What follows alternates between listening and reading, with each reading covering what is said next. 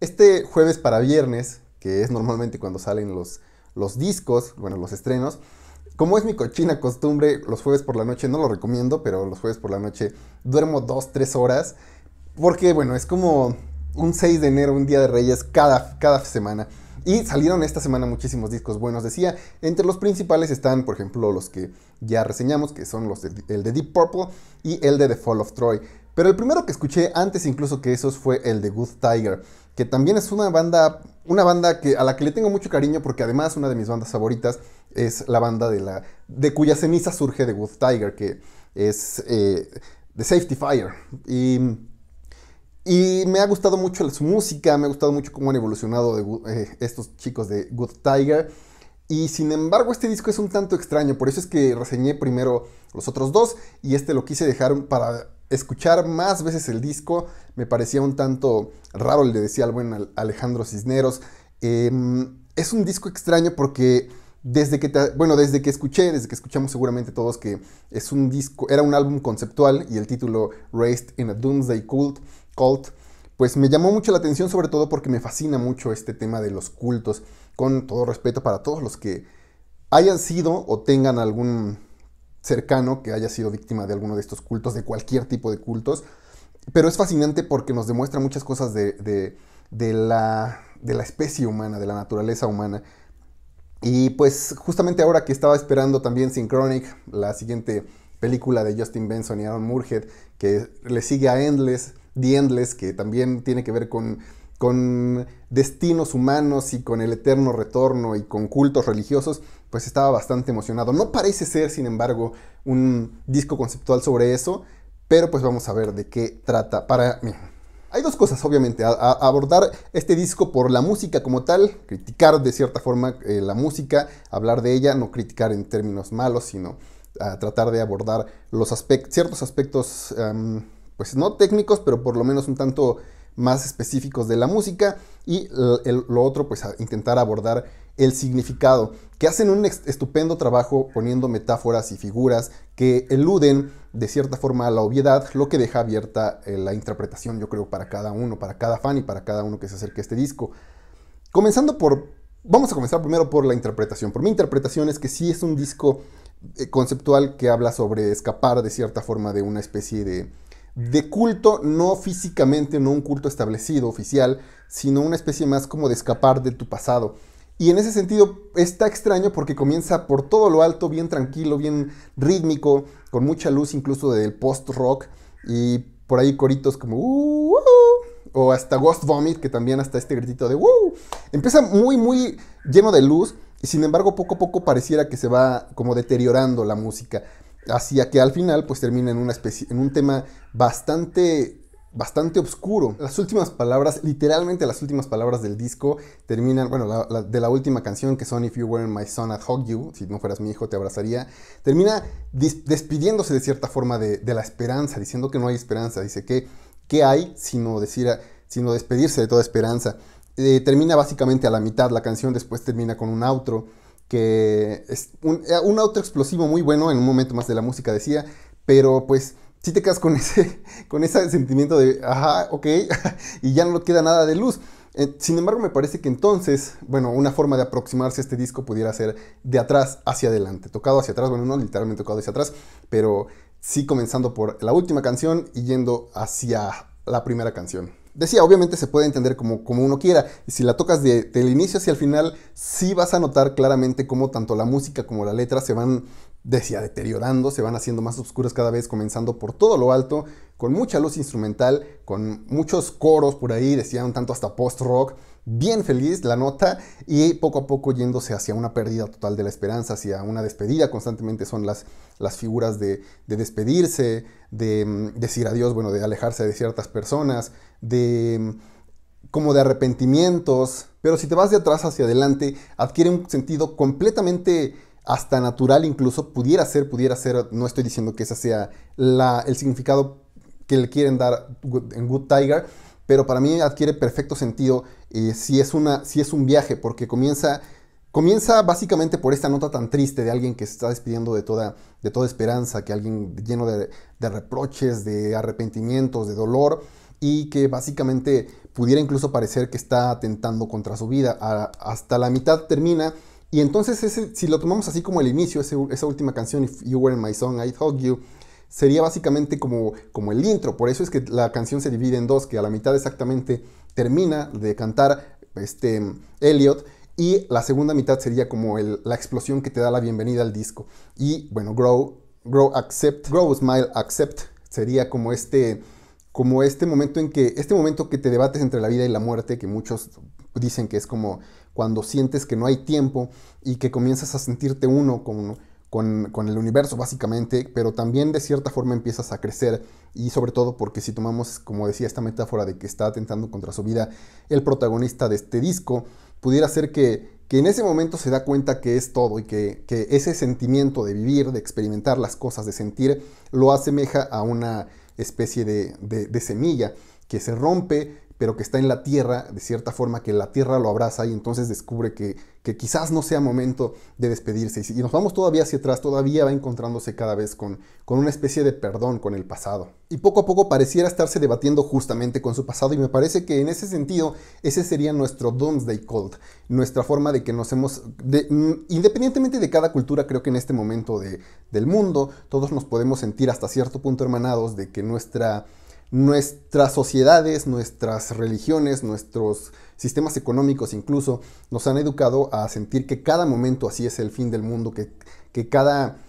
tragedia pues, nos hace sentir que están acabándose, y de cierta forma este disco intenta como que peleemos contra eso, independientemente decía de religiones, de creencias, de dogmas, de políticas y demás. Creo que todos venimos de ciertos traumas y por eso necesitamos crecer. Por eso es que Sunflower Flower, el sencillo, perdón, que previamente también reseñamos, un sencillo de la semana desde luego, hace de nuevo estas comparaciones con la flor. Planta una semilla y deja que crezca, y entonces a partir de esa especie de aceptar tu pasado y de crecer, empiezas a crecer tú como persona, pero no empiezas a crecer sino hasta el momento en que decides aceptar tu dolor y tus traumas. Un momento crítico en esta historia, en la historia del personaje de este disco, sería, de nuevo, si tomamos de que el disco va de atrás hacia adelante, si tomamos esta suposición, sería en 1252, 1252, este sencillo que es... Para mí es quizás mi canción favorita del disco, no solamente musicalmente, sino porque decía ese momento, creo, en que el protagonista se da cuenta de que no solamente debe vivir más, sino que quiere vivir más. Elliot Coleman canta, asómate a la ventana, déjate sentir por el dolor, deja sentir el dolor, pero también deja que la luz entre por la ventana, y a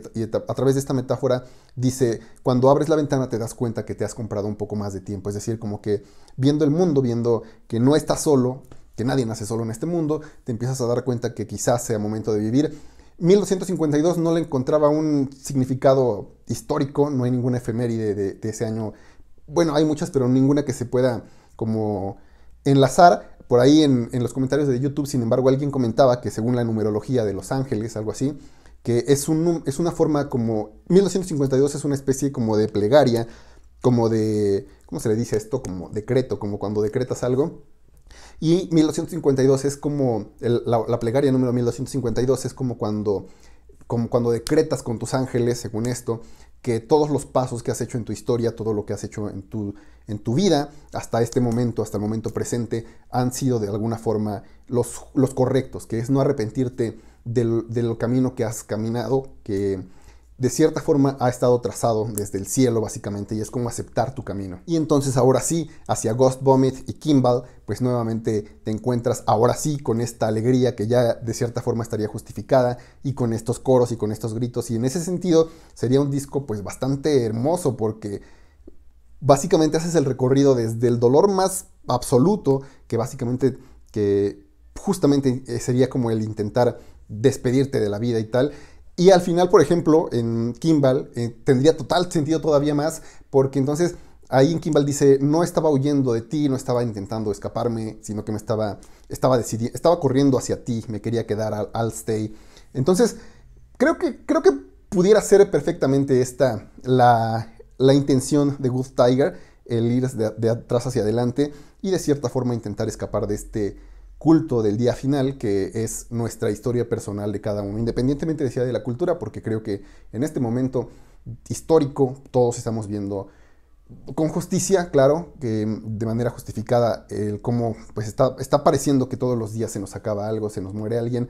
pero pues si nos vamos así, con esta especie de significado, podemos ver que mientras haya vida podemos siempre seguir hacia adelante, y esa creo que me quedo con esa interpretación. En el sentido musical, pues también es muy bello, independientemente de cómo lo veas, el significado que le quieras dar. Desde luego, pues son enormes músicos todos. Sin embargo, sí de inicio por lo menos me quedaba así como cierto sabor de boca, como que le faltaba el virtuosismo, que ya dejemos de lado de Safety Fire. Pues ya en los primeros discos, por ejemplo el Head of Moonlight, que sigue siendo hasta ahorita mi disco favorito de Wood Tiger, pues explotaba, ¿no? Todos, desde luego, con Darian Nagel, que es el productor, lo decíamos también.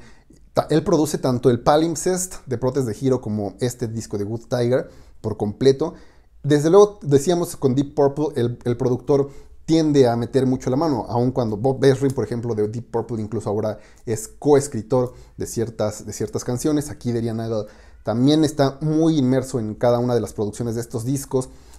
Pongo mucho el símil con Protest de Hero y con Wood Tiger porque de cierta forma eran como las puntas de lanza, ellos con The Safety Fire y desde luego Protest de Hero en su propio camino, eran como las puntas de lanza de una especie nueva de progresivo, una especie hasta como de madcore, no propiamente madcore técnico, pero sí, bueno, sí técnico, pero no en la definición. Y sin embargo, estos dos discos parecieran como que de repente se bajaron. Obviamente tiene que ver muchísimo los demás miembros de la banda, pero sí me parece que Darian Nagel tiene una gran influencia en que estos dos discos tengan como una especie más hasta de dulzura por momentos. Habría que hacer una entrevista con Darian Nagel a ver qué estaba pasando por su mente durante estos tiempos. Y sí falta hasta cierto punto mucha de esa explosividad. Los screams, por ejemplo, esta voz un poco más agresiva de Elliot, no se nota sino hasta la última canción, que es If You Were My Song, I'd Hug You. Muy apagados, muy como en coro, nada más como justamente despidiéndose negando la esperanza. Por ahí se escucha un scream y es lo único del disco. Básicamente está en tonos muy bellos. Elliot Coleman pues tiene un tono de voz, un rango de voz muy amplio, pero también muy mágico, muy trascendental. Y desde luego que no se le puede hacer el feo a sus coros, ¿no? Pero sí se van como de un lado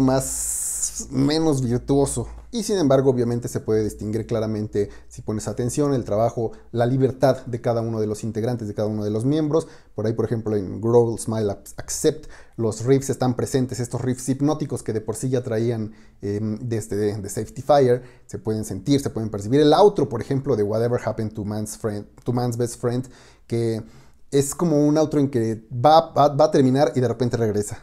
Básicamente termina otra vez y regresa, como 3-4 veces hace eso. Y eso siento que cuando toquen esa canción en vivo va a ser uno de esos tirones emocionales que básicamente son tangibles y que se te quedan en el alma, en la boca, en el corazón durante años por venir después del concierto, y que ojalá ya regresen pronto estos conciertos. Y Whatever Happened to Man's Best Friend también es una de mis canciones favoritas, 1252, todo el 52, definitivamente es mi canción favorita de ahí, después son Sunflower Flower, y pues eso. Good Tiger, desde luego, crece mucho en ese sentido, en todos los sentidos. Y bueno, decía, en ese sentido porque estaba pensando justamente en que quizás pudieron haber tenido la intención primaria de escribir un disco que se entendiera de atrás hacia adelante, no serían los primeros, pero también habla mucho del inventivo, ¿no?, que tienen no solamente a la hora de componer, sino incluso de pasarte los mensajes y sus mensajes hasta cierto punto subliminales, elusivos de la obviedad y demás. Racing the Doomsday Cult de inicio por lo menos es un 8 de 10 como sea que lo interpretes, porque me parece que no puedes negar la virtuosidad, que aún virtuosismo, perdón, que aún cuando es un poco más discreto que sus discos previos, pues sí está ahí de manera innegable. No se puede esconder una vela debajo de una cazuela, dice por ahí el Evangelio, que es algo que repetía seguido en el culto en el que yo estaba. Pero bueno, disco de la semana, por ahí hay muchos todavía, entonces no sé, pero desde luego es una aportación genial, como siempre, de Wood Tiger a la música, y podía hablar y hablar y hablar por horas sin cansarme, pero pues dejemos esto por ahí. Espero leer qué les parece a ustedes, si no conocían o si no conocen a Wood Tiger, que se acerquen a este disco que sigue siendo misterioso y mágico y bello. Eso ha sido todo de momento, ahora sí, ya hasta la siguiente.